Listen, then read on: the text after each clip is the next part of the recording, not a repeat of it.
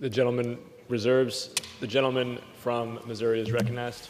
Thank you, Mr. Speaker. This time I'd yield 5 minutes to the gentleman from Louisiana, the ranking member of the Aviation Subcommittee, Mr. Graves. The gentleman from Louisiana is recognized. Thank you, Mr. Speaker. Mr. Speaker, today we spend an average of $100 billion a year responding to disasters. $100 billion. This is a number that we can't afford to continue responding, continue reacting to disasters. The National Institutes of Building Standards have done all sorts of analysis looking at the efficacy of making investments on the front end. On the front end. So, Mr. Speaker, we're not in a situation where, as in the chairman's case, we're having to go into Oregon or Washington or California or other states out west and pick up the pieces of these communities destroyed by forest fires.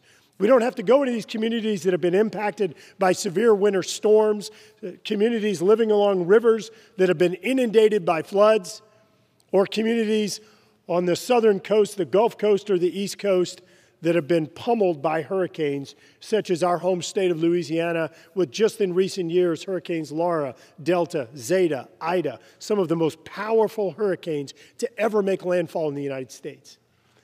The National Institute of Building Standards have found that for every $1 you invest in natural mitigation solutions, you get up to $13 in savings. By adopting more resilient building standards, building codes, you get up to $11 in savings. Let me say it again, Mr. Speaker. We can't afford to keep doing this. $100 billion a year. As Ranking Member Graves noted a few minutes ago, back in 2018, we worked on a bipartisan basis to actually enact the BRIC program, to really take the PDM, the Pre-Disaster Mitigation Program, and put it on steroids. And this, based on the incredible popularity of the program, the progress that's been made, this legislation helps to advance it even further by increasing the funds that are available, most importantly, by eating into that $100 billion we're spending in taxpayer funds every year responding to disasters, reducing that cost, and most importantly, Mr. Speaker, the most important thing is the actual impact on the ground. Those communities out west that are dealing with forest fires, helping to stop, prevent, contain those forest fires. Those communities that are experiencing devastation from winter storms, helping to protect and make them more resilient. Communities that are getting repetitive floods, making sure those communities can withstand those floods, and those communities that we represent in South Louisiana that have had hurricane after hurricane that are truly challenging the existence, the livelihood of those communities, helping to make sure they can withstand these storms, and we can continue to live life and enjoy life in coastal communities like South Louisiana.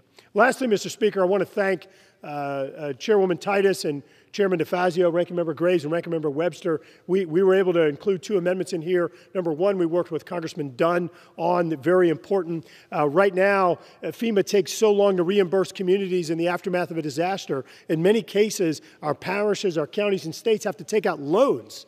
And so there's an amendment added to this bill that mandates that FEMA pay the interest cost of the loan. If they're going to take forever to reimburse, they can at least cover the loan cost, the interest cost in the loan. And the second one is a government efficiency provision. Right now, the Corps of Engineers has the most arduous process in the federal government for developing projects, including cost-to-benefit ratios, environmental analysis, and technical feasibility. Yet under current law, Corps of Engineer projects are prohibited from receiving funds under the BRIC program or PDM. This fixes it. If that's the best solution, if it's the greatest cost savings, if it's the best efficiency of the dollar, my goodness, we shouldn't be stopping it. We should be incentivizing it. So I want to thank all the folks that worked together on this legislation. I look forward to enactment and urge adoption and yield back.